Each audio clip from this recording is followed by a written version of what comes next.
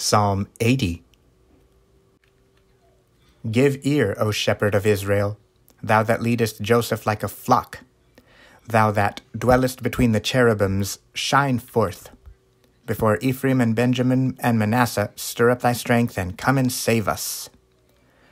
Turn us again, O God, and cause thy face to shine, and we shall be saved.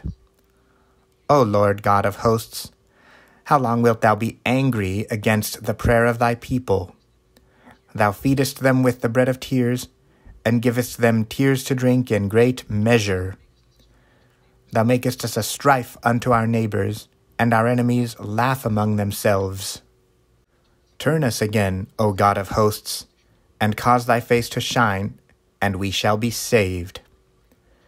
Thou hast brought a vine out of Egypt.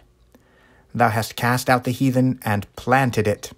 Thou preparedst room before it, and didst cause it to take deep root, and it filled the land.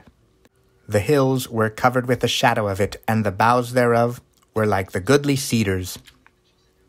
She sent out her boughs unto the sea, and her branches unto the river.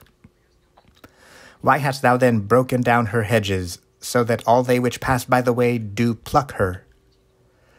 The boar out of the wood doth waste it, and the wild beast of the field doth devour it. Return, we beseech thee, O God of hosts. Look down from heaven, and behold, and visit this vine, and the vineyard which thy right hand hath planted, and the branch that thou madest strong for thyself. It is burned with fire, it is cut down.